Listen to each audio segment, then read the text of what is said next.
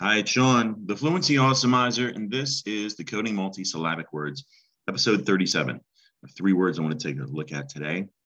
Let's get started. I want you to read these words right out loud. What's this first word? How about this? And this? What if you looked at this way? All right, were any of those words tricky for you to read? If so, I want you to keep watching. I'm going to show you some decoding strategies you can use when you're stuck on words like this.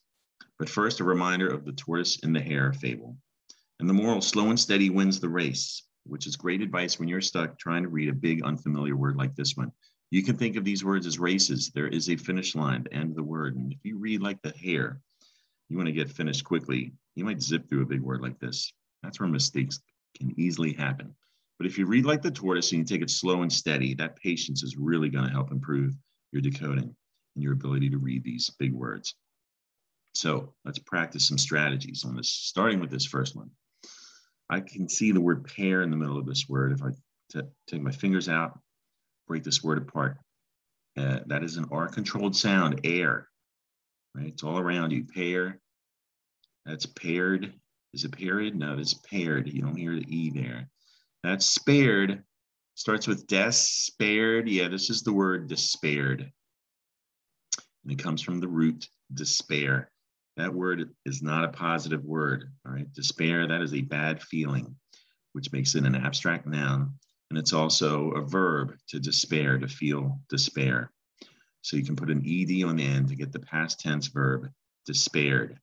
It's not despair red. That ED can make it look like it says red at the end of this word. There are 3 rules to ED endings, and this is one of those rules. You only hear the D sometimes. It depends on the word, but this is despaired. You just hear an extra D sound, despaired. This word, really big word, so if you're stuck on it, break it apart. It starts with dis. I can see sap. There's the word appear in the middle of this word, and that's another R-controlled sound there.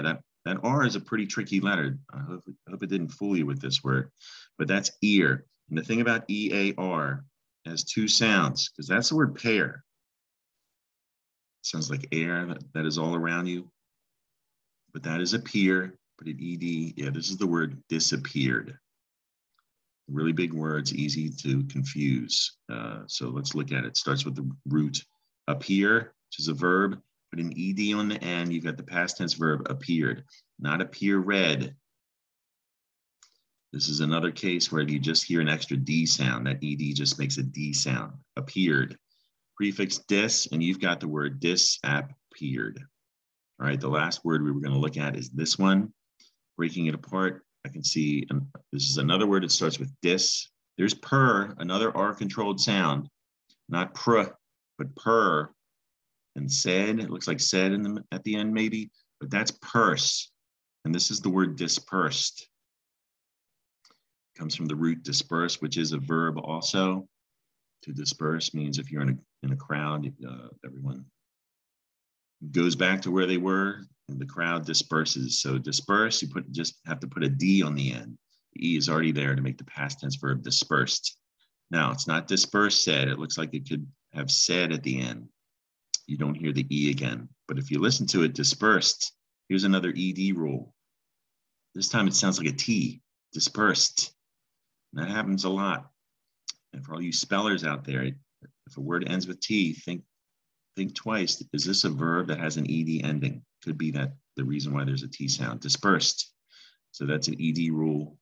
Dispersed is our 3rd word. All right, to finish up here, I want you to get ready to read. I have a phrase I've written. I'm about to show it to you. I want you to read it right out loud. You're going to practice some of the decoding strategies that we just reviewed. All right. So press pause and read this right out loud. Go.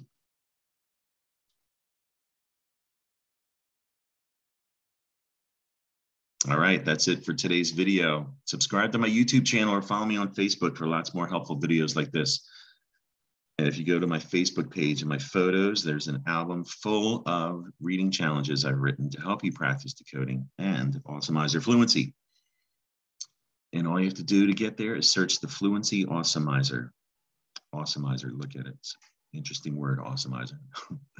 Hope you enjoyed the video. Come back and see me soon. Bye.